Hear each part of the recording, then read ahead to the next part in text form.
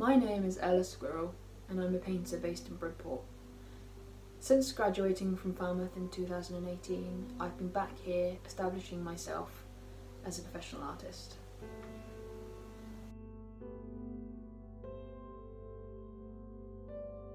Growing up in Dorset, I've always felt very connected to nature and to the sea. They are places that help me have clarity and help me reflect. I think Bridport has a very unique creative community, which I find very supportive and encouraging. My main creative discipline is oil painting, but photography and music also play an important part in my creative process. I find working from film photographs very interesting because it provides a gap between when you take the photograph and when you see the photograph developed. This space allows my memory and my imagination to become part of the process of the photo into painting.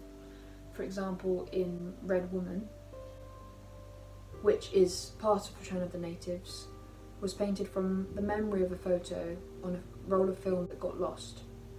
The decisive moment the image is taken often plants itself firmly in my mind, so it was interesting to only be able to use the memory without the photo itself. With this painting, I wanted to explore the relationship between vulnerability and strength, being able to gain power and accepting the uncertainty.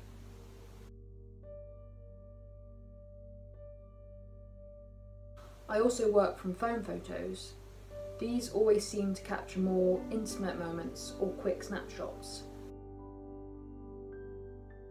those that I don't necessarily get with my film camera. I also work from life and paint from sketches and studies, but often I enjoy where the painting itself may take me, sometimes away from my initial intention.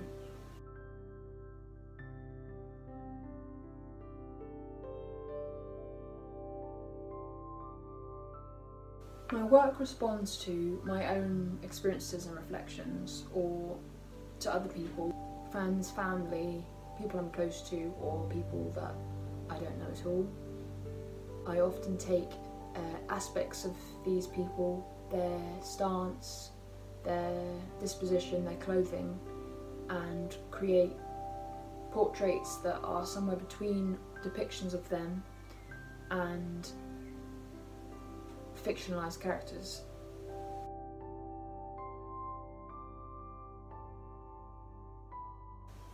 The two frame paintings in Return of the Natives were painted on a residency in Cornwall in February 2020, where I was exploring painting from memories, sleep and rest, and painting at night time, part of an ongoing exploration and fascination with the nighttime, dreams, moods and the subconscious.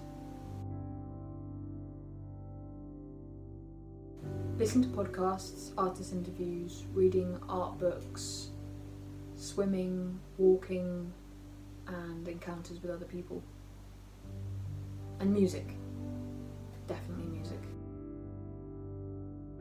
I'm motivated to create painting in order to understand the world around me, to process life and experiences and emotions.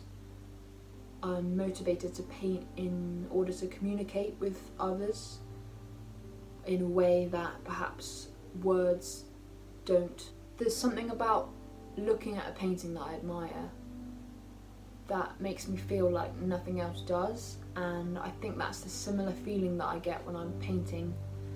So I suppose it's like chasing that feeling. It's constantly attempting and failing to reach that feeling again.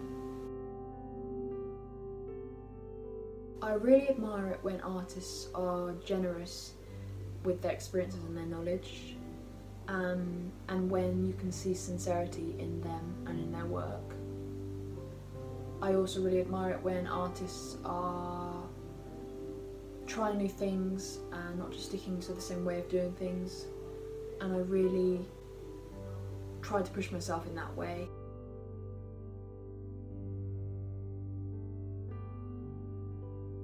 I think it was an exhibition by Richard Diebenkorn in 2015 at the Royal Academy.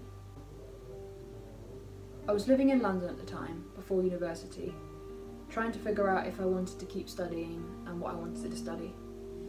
My mum bought me a membership for the Royal Academy where there was a huge retrospective of his work.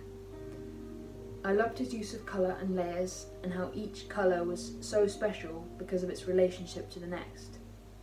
I love how we read colour and paint application, taking it down to the simple formal elements of painting.